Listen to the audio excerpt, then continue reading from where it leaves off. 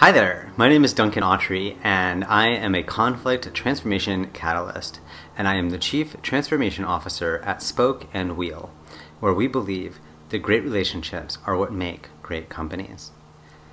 Welcome to the video series on the essence of transforming conflict.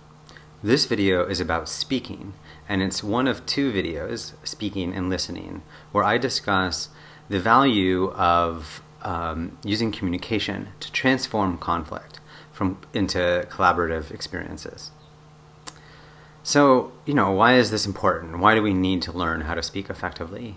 Well, you maybe have had the experience where you've tried to share something that was important to you, and it seemed like the other person just really didn't quite understand or seem to care as much as you would hope they would.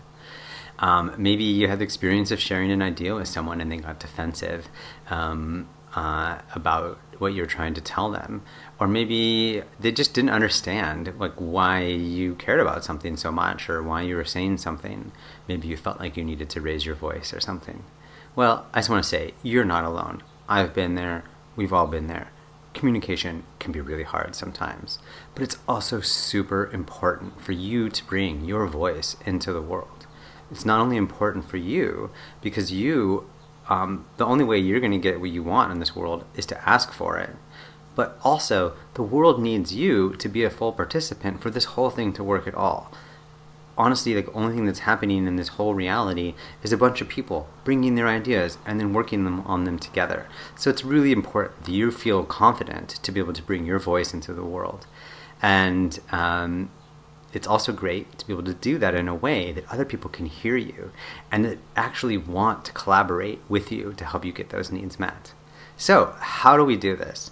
In the first video, I explained that the heart of conflict, and actually the heart of transforming conflict, is to get below the surface and discover the underlying needs and interests that are at the heart of a situation, rather than the actions or strategies that people tend to get stuck on. We looked at this model here of the iceberg, where actions and strategies are what we tend to focus on, but by getting below the surface to the needs and the values and interests, we're able to figure out what we really care about, and then we can find ways of working to get these things met, and then we can co-create strategies. This was connected to the first of the 3 rules of transforming conflict, which says that the conflict is not about what it's about. The second rule of conflict says that whoever's involved in the conflict is going to have to be involved in the solution, or it's not going to work.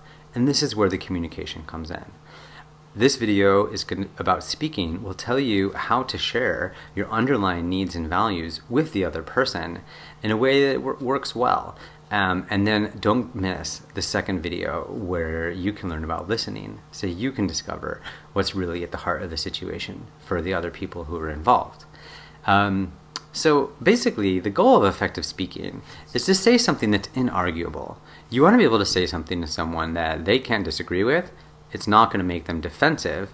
And if you do it really well, it'll invite them to want to collaborate with you and to try to find a solution together, and to help them meet your needs.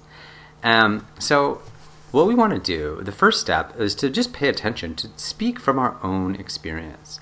And what we want to do is we want to be speaking about our personal observations, not any projections. We want to be speaking about our own feelings. We want to be speaking about our own needs, and then also recognizing that if we're making requests, these are our requests. They aren't demands. Consent always applies. People can always say no. So what does this look like? If you think about needs, as we said, this is the heart of the conflict. You want to be able to communicate, what are those underlying needs? If you would like a link to a list of universal human needs, you can find those in the description of this video. But the reason why needs are important is because we all have the same needs. We can usually agree that this is important because we can recognize that we all want to meet those needs for each other. So then we want to talk about feelings. Feelings function as the bridge between what's going on in the outside world and our needs. And feelings are kind of like a barometer to give you a sense of whether or not something's going well or not. If your needs are being met, then you're having good feelings. If your needs are not being met, then you're having more uncomfortable feelings. And then observations. This is really important to notice that when you talk about what is happening, you want to do it in a way that everyone can agree with, that is specific and is objective in such a way that you're trying to set up the situation so that you and the other person both agree about what you're talking about, at least.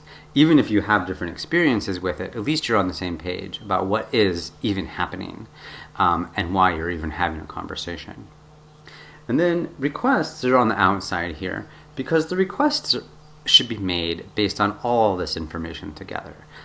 All the things that are happening, all the feelings and the underlying needs, and not just yours, but the other person's. Which brings us, of course, back to listening, but we'll get there in the next video.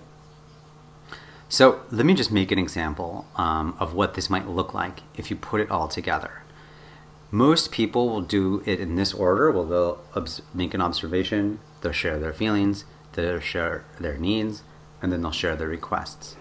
So I might, for example, speak to my housemate in such a way.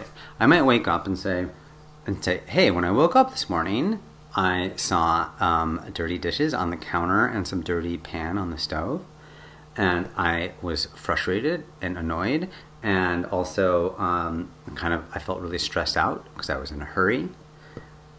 And the reason why this was important to me is because I really want us to have mutual respect in this house, and I would love some consistency and predictability when I wake up in the morning. But I also have a value for generosity, so I did clean up your dishes for you, but I would like to make a request that we try to clean up our dishes at least before we go to bed. And if that doesn't work for you, I would love to find the time later today to have a conversation about it. The idea here is to include everyone in the solution. And you want to be able to do it in such a way that invites people in to participate with it. Of course, once you speak, you're going to have to listen. And that's why I encourage you to listen to the next video of this series so that you can discover what the other person's observations, feelings, needs, and requests are. In the description of this video, you can find a handout where there's much more detailed information about how to make these kinds of statements and speak up for yourself, as well as listening, as well as that list of feelings and needs that we mentioned. You can find that here, or you can find it at our website, which is spokeandwheel.co. And also, if you're in a conflict, or if you would like any help with a conversation, we offer virtual facilitation and mediation. We offer trainings that can help you and your team transform conflict into collaboration.